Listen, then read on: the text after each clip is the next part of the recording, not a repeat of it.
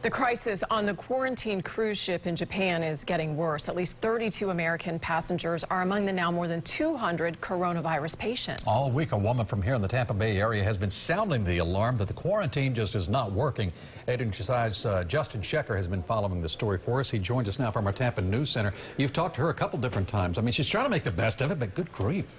Yeah, Keith and Jen, good evening. Gay Corder says throughout this quarantine period, Japanese health officials have been reluctant to use their test kits on cruise ship passengers. She's waking up for the 10th day confined to her cabin during this coronavirus outbreak.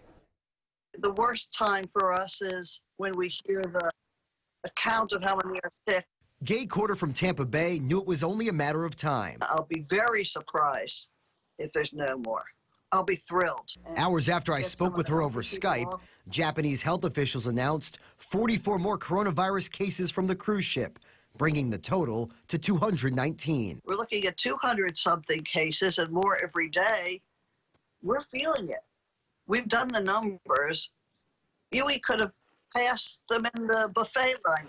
NBC News obtained this letter. The U.S. Embassy sent the nearly 400 American passengers still stuck on the Diamond Princess. Tomorrow, some passengers will start disembarking to quarantine facilities on land. The first off the ship will be older adults with pre-existing health conditions. I'm 75, my husband's 77. We have pre-existing conditions. Corder has wanted off the ship since her plea for help Monday. It's time to come for us now. She tells 8 on Your Side when she returns to Florida. I'm happy to go home in a quarantine condition.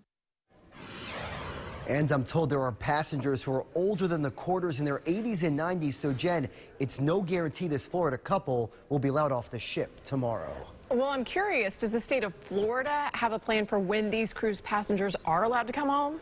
Well, Jen, the Florida Department of Health says it's working with federal agencies to investigate, confirm, and contain any suspected cases of coronavirus. So far, they say there are no confirmed cases here in our state. Now, should one occur, the Department of Health email to me says, quote, Florida's healthcare facilities are well prepared to treat any patient. Jen?